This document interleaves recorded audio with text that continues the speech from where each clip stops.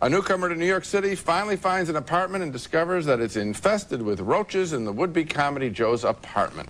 But these are not ordinary roaches. They're singing, dancing, wisecracking roaches. The garbage in the moonlight gives off a lovely smell. Lovely smell. Sipping sewage with my baby in our little roach motel. Please don't tell.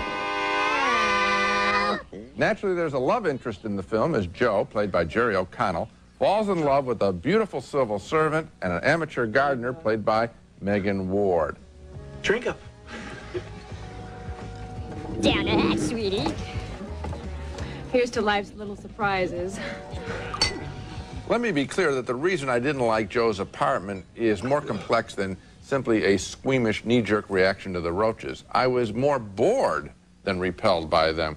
We get scenes of a lot of roaches a lot of time. I wanted that romance to be more than just padding between the roach clips, if you will. Thumbs down for me. Oh, thumbs down for me, Gene. And I didn't like the roaches, and I didn't like the sewers, and I didn't like the garbage, and I didn't like the urinal cakes, which supply a very large part of the plot. Right. And I didn't like the fact that this entire movie was just filled with such disgusting and nauseating images that my stomach got queasy and I didn't want to watch it anymore. I don't think it's funny to see a guy with roaches all over his face in a comedy. Well, in theory, we always say this, anything could be done well. Yeah. But this isn't done, this isn't inspired. I guess what I'm trying to do is... It's a dumb I'm trying movie. to give... It's not a clever I'm trying to say this out to the filmmakers in a sense, which is, don't think you can get away from this negative view by saying, well, they weren't manly enough to take the roach scenes. I could handle that stuff. I can handle all kinds of junk in pictures. This was boring, boring stuff.